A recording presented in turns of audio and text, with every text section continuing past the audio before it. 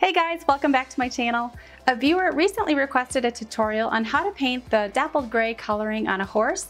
So for today's video, I'm going to show you a really fun and easy technique for creating that dappled effect without meticulously painting every single spot using blooms and salt techniques. So let's jump in. So I'm going to start with clean water on my Escoda size 8 round brush, and I'm just going to paint a section of the paper with water first. We'll be using the wet and wet technique to create these fun effects. It is important to study your reference photo just to get the colors right, but I don't want you to worry about getting all of those individual little spots on the dappled gray horse, because the technique that we're going to use today is really just going to do the work for us. It'll be so easy. So once you've got a nice glossy surface without any puddling, then you can begin to drop in some of your paint color. So I'm going to be using my Daniel Smith Indigo here first and just painting that in,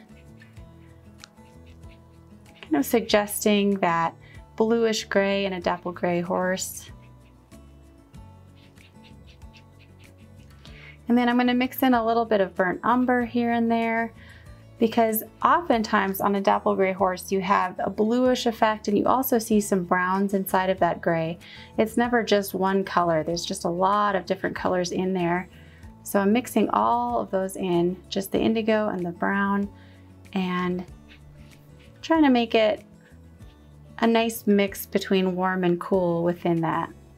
Now I'm just going to let that dry for ever so slightly, and as it begins to dry, that is your window of opportunity to add the dapples. To do that, I'm going to create blooms in the paint, and so I'm just dipping my brush in the water, and I'll be using clean water. And then taking your clean water, you just tap the paper, and you can see the blooms already beginning to form. And you can place smaller ones and larger ones, all fairly close together. Don't go for uniformity here because you don't see that in nature.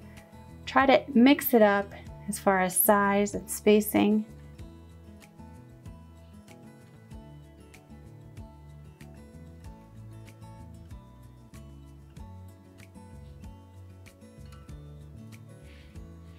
Such a fun effect and so easy, as you can see. The timing is important with this particular effect, because if you wait for it to dry too long, it just won't work. Or if you do it when it's too wet, again, it won't work. So you want just that perfect glossy finish on your colors in order to achieve this effect. And then one more thing you can do to make it even more interesting is to take some table salt, and while it's still wet enough, sprinkle a little bit of that table salt on the dapples, not too many. You don't want this effect to overpower those blooms. So I just added a few little grains of salt and wait for that to dry and see what happens. So here's the final effect. You can see the salt added some really interesting effects where it lightened it even more. And if you're wanting something that has a lot of texture like that, this is such a fun thing to do for that dappled gray. Here's another one I did where I used even more salt. You can see the difference, or it looks even more dimensional and like it has various levels to it. This one still, it looks a little bit more like frost to me than dapples. So I think I would probably use this technique when painting a dappled gray horse. So I'll show you guys in this next time lapse the entire project from start to finish on using this exact technique on an actual painting.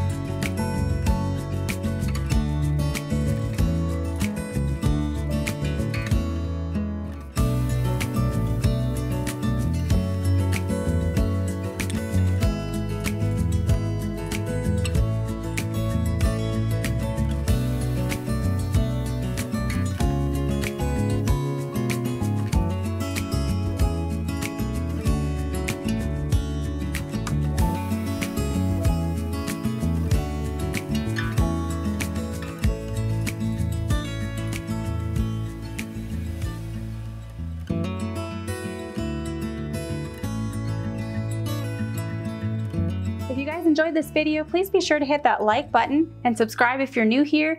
I'll see you guys in the next one. Thanks for watching.